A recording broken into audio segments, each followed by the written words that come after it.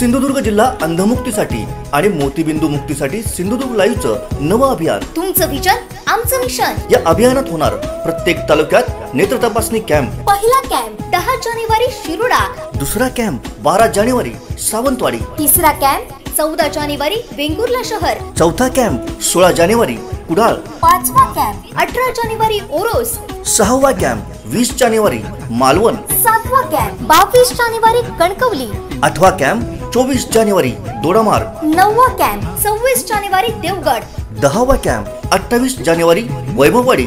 तसेच विशेष अतिथींच्या उपस्थितीत 30 जानेवारी रोजी होणार भव्य दिव्य असा मेगा कॅम्प, जिथे मिळतील मोफत चष्मे आणि मोतीबिंदू ऑपरेशन कार्ड। स्थळ वासुदेवानंद सभागृह, हॉटेल RSNच्या मागे कुडाळ। वेळ सकाळी 10 ते 12। ऑफिस संपर्क 023 63 272 191, मोबाईल 99 22 92 8081, 94 04 94 01 91। तुमचं विजन आमचं मिशन।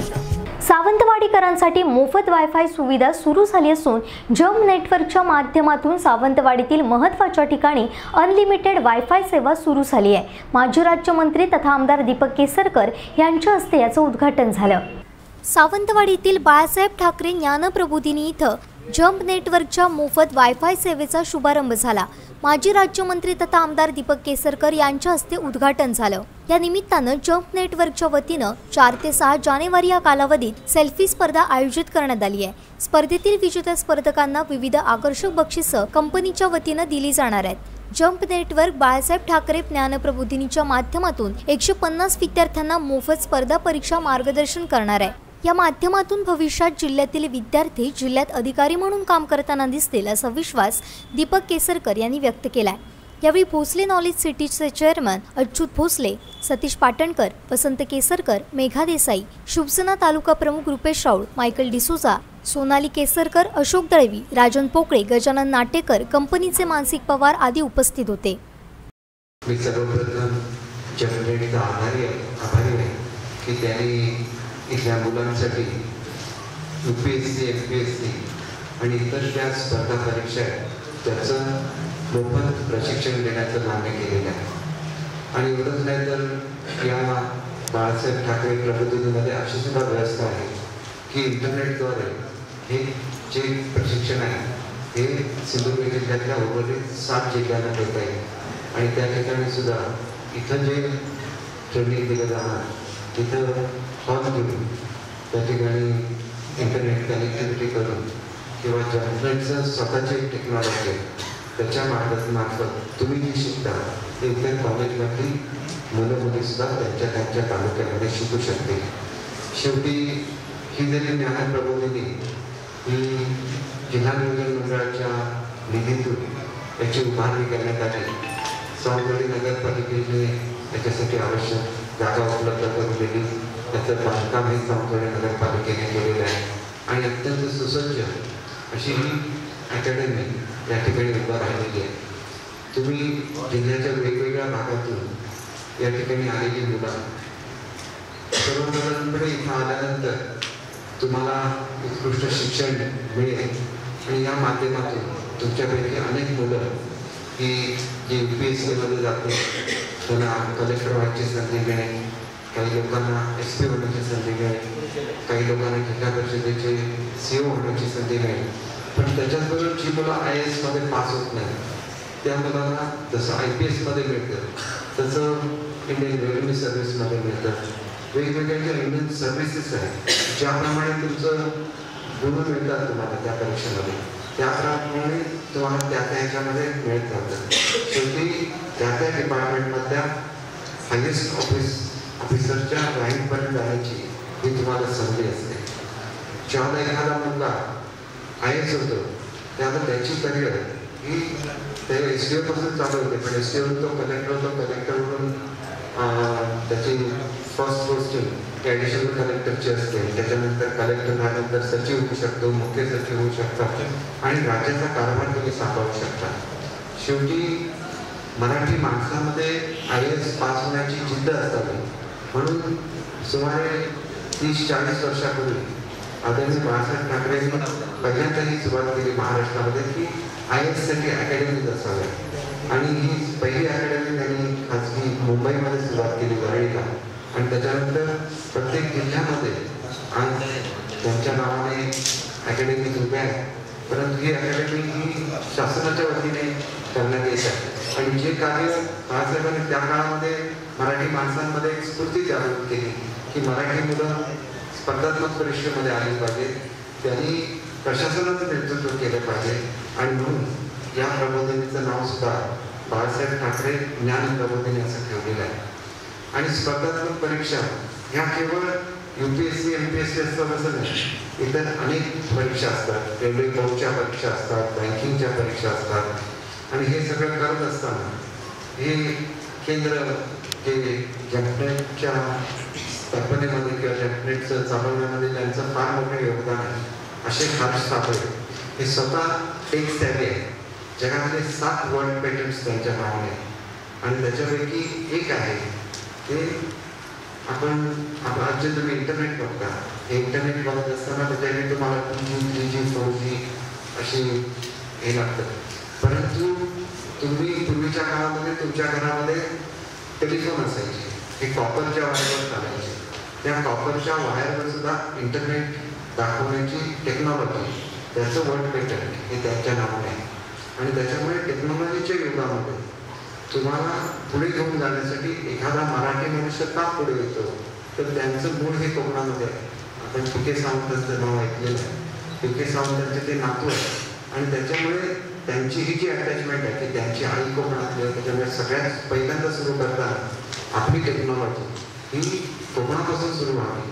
म्हणून सावंतवाडीसारख्या छोटंसं शहर जे अतिशय निसर्गरम्य आहे, तिथं पहिल्यांदाच ते आपली जम्पनेट ही टेक्नॉलॉजी सह देतात. जम्पनेटमध्ये तुम्हाला वायफाय हे फ्री असणार आहे, आणि या फ्री वायफायमधून तुम्ही जगभर तुम्हाला ॲक्सेस मिळू शकेल. आणि ही सुरुवात जरी आज आपण बाळासाहेब ठाकरे प्रबोधिनी म्हणून करत असतो, तरी काही काळामध्ये संपूर्ण सावंतवाडी शहर हे इथे इंटरनेट फ्री इंटरनेट अवेलेबल होईल. आणि पुढच्या काळामध्ये संपूर्ण सिंधुदुर्ग जिल्हा हा त्यांनी कव्हर होईल. त्यांची दुसरी जी स्कीम आहे ज्याच्यामध्ये 1 लाख सेट टॉप बॉक्सेस हे वाटले जाणार आहे, ते पहिल्यांदा महाराष्ट्रामध्ये सिंधुदुर्ग जिल्ह्यामध्ये वाटले जाणार आहे, जे BSNLच्या सिम कार्डवर चालते.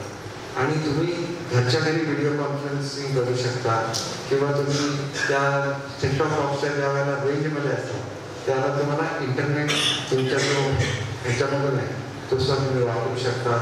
तुम्हाला घरच्या घरी व्हिडिओ कॉन्फरन्सिंग सिस्टम अवेलेबल होईल. तुमच्या एखाद्या मित्राला तुम्हाला बोलायचं असेल व्हिडिओ कॉन्फरन्सिंगद्वारे, तर तुम्ही ते बटन दाबल्यानंतर त्याचा सेट टॉप बॉक्स तुम्ही त्याच्याशी बोलू शकता. आणि हे सेट टॉप बॉक्स पुढच्या काळामध्ये एखाद्या महिन्या 2 महिन्यामध्ये सावंतवाडीला मॅन्युफॅक्चरिंग त्याचं सुरू होईल. आणि त्या मुलांचं ट्रेनिंग सुद्धा 1300 मुलं त्याच्यामध्ये काम करतील. आणि ही टेक्नॉलॉजी, शेवटी टेक्नॉलॉजीचा विकास होत असताना मुलांना त्याच्यामधून एम्प्लॉयमेंट सुद्धा मिळण्याची सुरुवात ही सावंतवाडी शहरापासून होते.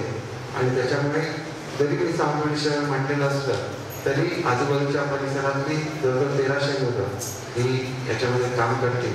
आणि त्याच्यामुळे एक मोठ्या प्रमाणात तरुणांमध्ये रोजगारीचा जो प्रश्न आहे हा दूर व्हायला मदत होईल. हे केवळ एक सुरुवात आहे. अशा प्रकारचे अनेक उपक्रम हे पुढच्या काळामध्ये आपल्या परिसरामध्ये येत आहेत. बांद्यामध्ये काही नवीन फॅक्टरीज येत आहेत, काही आघाडीमध्ये येत आहेत. शेवटी मुलांच्या मध्ये ही जी भावना होती सिंधुदुर्गच्या, ते आम्ही शिकतो. आमचा हायेस्ट रिझल्ट असतो संपूर्ण महाराष्ट्रामध्ये, परंतु आम्हाला पुढच्या अपॉर्च्युनिटी आमच्या जिल्ह्यामध्ये मिळत नाही. या दूर करण्यामध्ये गव्हर्नमेंटने चालू केलेल्या काही इनिशिएटिव्हचा निश्चितपणे उपयोग होईल असं मी समजतो. आणि पुढच्या काळामध्ये आपल्याला सर्वांना खूप अभ्यास करायचा आहे. शेवटी ही अतिशय कठीण अशी परीक्षा असते ज्याच्यामध्ये संपूर्ण भारतातली लाखो मुलं भाग घेत असतात. 600 मुलांमधून तुम्ही 150 मुलं सिलेक्ट झालेले आहेत. पण 150 मुलांमधून जशी अपेक्षा पवारसाहेबांनी केली की किमान 5-10 तरी मुलं ही ज्यावेळेला IASच्या परीक्षेमध्ये पास होते तेव्हा आपण खऱ्या अर्थाने ह्या घेतलेल्या परिश्रमाची त्या ठिकाणी सार्थक झालं असं मी स्वतः समजेन. इथं अतिशय चांगली अशी लायब्ररी तुमच्यासाठी निर्माण करण्यात आलेली आहे. ज्या क्लासरूम आहेत या ई-क्लासरूम्स आहेत, तिथे इंटरनेटची सुविधा आहे, तुम्हाला इंटरॅक्शन करता येईल, तुम्हाला अतिशय उत्कृष्ट असे जे इतर ठिकाणचे शिक्षक असतील त्यांच्याशी तुम्हाला प्रत्यक्ष बोलता येईल आणि याच्यामधून तुमच्यामध्ये जी बुद्धिमत्ता आहे ती अधिक प्रगत होऊ शकेल याची मला खात्री आहे. आणि हे सगळं करत असतानाच माझी हल्लीच आज सार्वजनिकची चर्चा झालेली होती. त्यांचं स्वतःचं असं एक म्हणणं आहे की या इंटरनेटद्वारे मुलांना वेगवेगळे व्यवसाय निर्माण करतात. मग ते रेल्वेचं बुकिंग असेल, इन्शुरन्स असेल, बँकिंग असेल, तुम्हाला छोटीशी रक्कम स्वीकारायची असेल, ती ट्रान्सफर करायची असेल, या सगळ्या गोष्टी इंटरनेटद्वारे होऊ शकतात. आणि तुम्हाला एक लॅपटॉप दिला जाईल किंवा आपण छोट्या काय म्हणतात त्या टॅबलेट दिलं जाईल आणि त्या टॅबलेटवरून तुमचा व्यवसाय हा घरच्या घरी चालू होऊ शकेल. आणि त्याच्यामुळे आपण एक गोष्ट लक्षात घेतली पाहिजे की आताच्या जगामध्ये जसं पवारसाहेबांनी तुम्हाला सांगितलं की स्वतःचं प्रोडक्ट विकायला प्रत्येकाला मार्केटमध्ये जायला लागतं असं नाही. पुढच्या काळामध्ये इंटरनेटद्वारे ही प्रोडक्ट विकता येते आणि त्याच्यामुळे तुम्ही सर्व मुलं आता टेक सेव्ही आहात. तुम्ही पुढच्या काळामध्ये स्वतःचं करिअर स्वतः बनवण्यामध्ये जम्पनेट मोठी भूमिका त्याच्यामध्ये साकार करेल अशी अपेक्षा करतो. जम्पनेटमध्ये शासनाचे सर्व सहकारी त्यांचं मी मनापासून या ठिकाणी मेधावी आहेत, सर्वच आहेत, या सर्वांचं मनापासून अभिनंदन करत असताना तुम्ही मुलं ग्रामीण भागामधून आलेले आहेत आणि त्याच्यामुळे तुम्हाला एक गोष्ट मी सांगू इच्छितो की प्रोफेसर युनुस नावाचे नोबेल लॉरेट आहे, नोबेल पारितोषिक ज्यांना मिळालं, त्यांनी सोशल बिझनेस नावाचा एक कन्सेप्ट काढला. आणि जगभर अशा कंपन्या आहेत की ज्या सोशल बिझनेस प्रमोट करतात. आपल्याकडच्या ग्रामीण भागातल्या महिलांना रोजगार निर्माण व्हावा, शेतकऱ्यांना रोजगार निर्माण व्हावा, टुरिझम वाढावं, या सर्वांसाठी जम्पनेटने अनेक त्याच्यातले प्रोग्राम हे स्पॉन्सर केलेले आहेत. त्याच्यामध्ये विशेषतः हॅपी म्हणजे जी कोंबड्या खुल्या वातावरणामध्ये वाढतात त्यांची जी एक नसते त्याला हॅपी म्हटलं जातं ते त्यांनी स्पॉन्सर करायचं कबूल केलेलं आहे. त्याचे काही प्रयोग आता सुरू झालेले आहेत. येत्या महिनाभरामध्ये फुल फ्लेज हा प्रोग्राम सुरू होईल. देशी गाईंचं दूध याच्यासाठी सुद्धा शेतकऱ्यांना मदत करण्याचं त्यांनी कबूल केलेलं आहे. आणि विशेषतः सावंतवाडी वायफाय सिटी करण्यामध्ये त्यांनी जे कबूल केलेलं होतं त्याची पूर्तता ते आज करतायत. त्याच्याबद्दल मी मनापासून त्यांचे आभार मानतो. त्यांच्या सर्व टीमला मनापासून हार्दिक शुभेच्छा देतो. कोकणातल्या ताज्या घडामोडी सर्वप्रथम पाहण्यासाठी सबस्क्राईब करा कोकणचं महाचॅनल सिंधुदुर्ग लाईव्ह यूट्यूब चॅनल आणि ताज्या घडामोडी पाहण्यासाठी बेल आयकॉनवर क्लिक करा.